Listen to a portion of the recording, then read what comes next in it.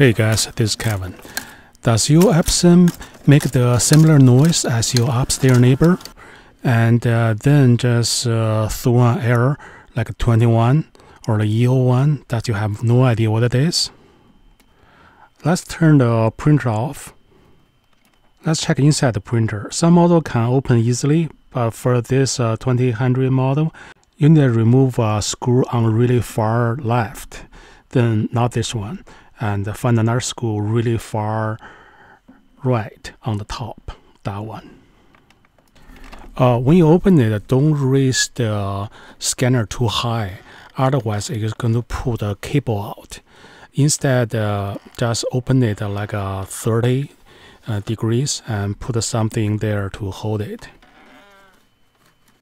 You can see this piece of clear plastic comes off. Put it back is not that straightforward, trust me. Japanese are the guys that invented this.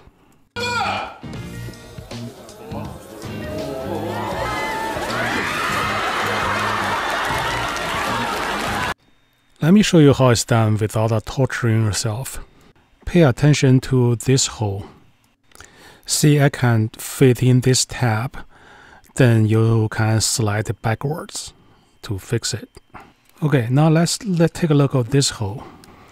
Rather than top down, you can slide it in the tab sideways, right? And then you can push the first hole top down and slide back. With those two holes in position, now we can work on the last one. Perfect. Now the only noise you'll hear will be your upstairs neighbors.